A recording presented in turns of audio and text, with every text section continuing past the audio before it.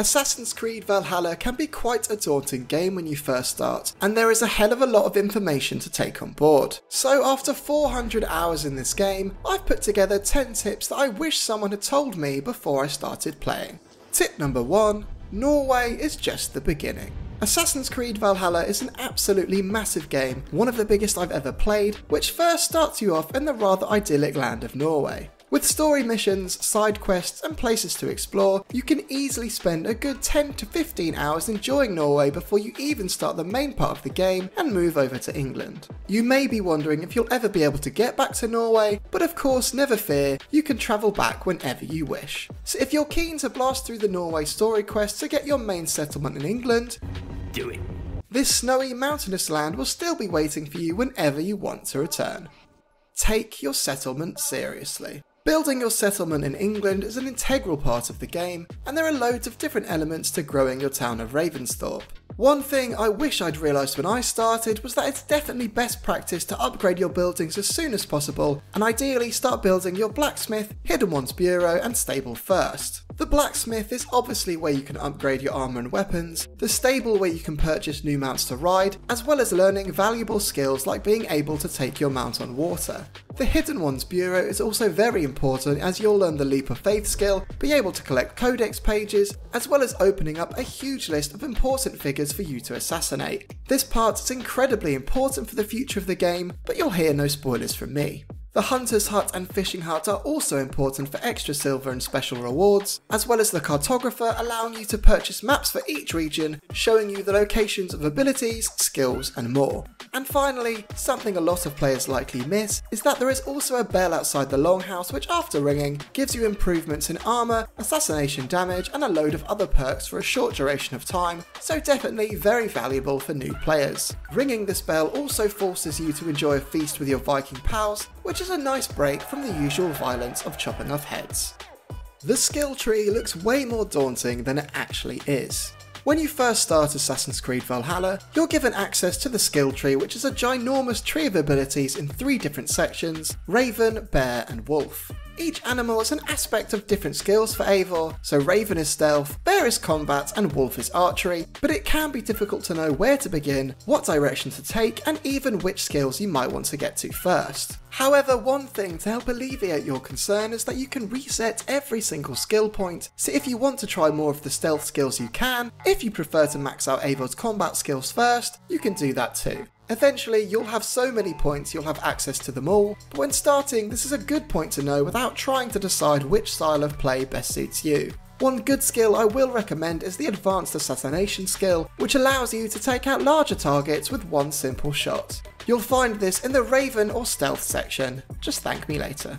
Which weapons are strongest to use? There are currently 15 different weapon types in Assassin's Creed Valhalla, and it's going to take you some time to work out which types work best for you. But whilst you're spending your time in England and Norway grinding for new gear, it's probably definitely worth knowing that at the moment, and probably for the foreseeable future, spears are by far the strongest weapon in Valhalla. If you've got limited time to play and are looking for weapons that are great against all enemy types, I'd suggest searching for some decent spears first. If you actually need a hand in finding some new weapons, you can check out all of my weapon guides in the link here, and I'll leave a link in my description as well. And by the way, once you unlock the heavy dual wield ability, which is hidden in the Bear skill tree, you'll be able to wield 2 spears, which takes using them into a godlike level.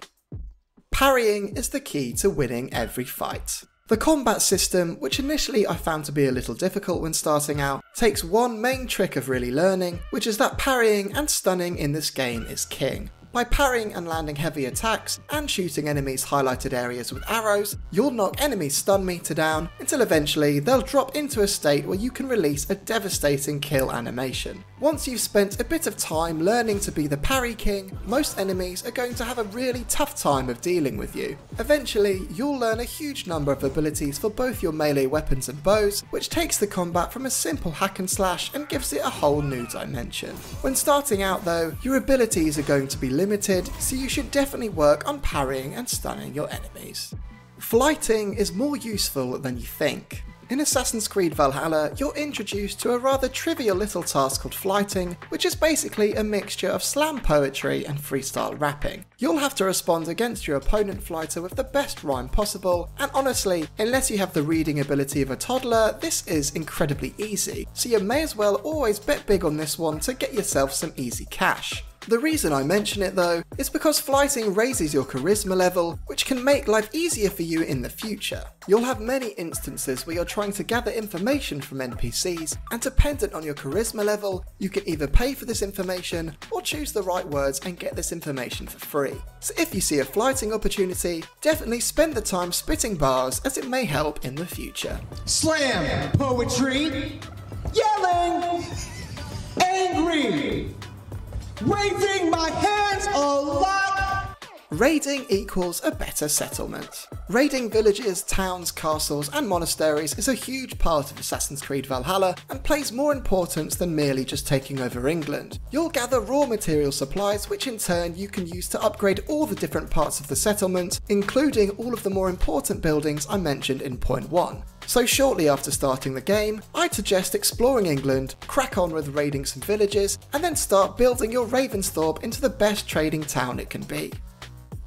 Upgrade your rations as soon as possible. By upgrading your rations, you guessed it, you'll be able to heal more, which is absolutely paramount if you're playing on harder difficulties, as you'll find just a few hits can kill you. In order to upgrade your rations, you'll need iron and leather, which you can literally find everywhere. However, there is a slight negative to doing it first. The same resources can be used to upgrade your weapons and gear, which whilst is important, personally I think getting those rations upgraded takes precedence, at least to begin with. Merchants will also have plenty of iron and leather for you to buy for silver, and if you're struggling to afford all this, don't forget to sell off your trinkets, as they literally have no value for you except to be sold.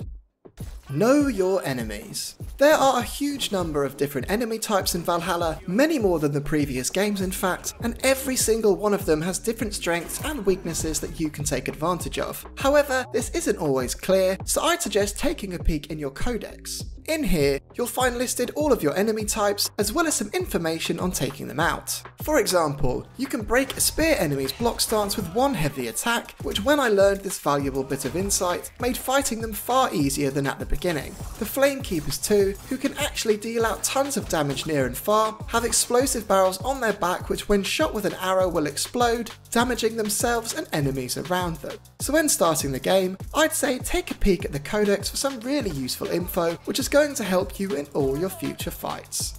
And finally, your stamina is the most important thing to keep an eye on when fighting.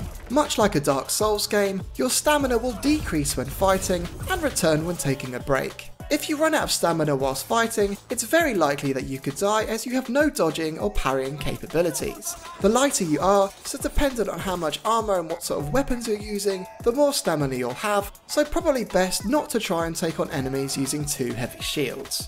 You can actually view your weight, which directly impacts your stamina, as well as all your other stats like evasion, health, melee resistance and more, all in the stats menu. It's definitely worth keeping an eye on, particularly in your first 50 hours of playing. So there you go, there is 10 things I wish I knew before starting Assassin's Creed Valhalla.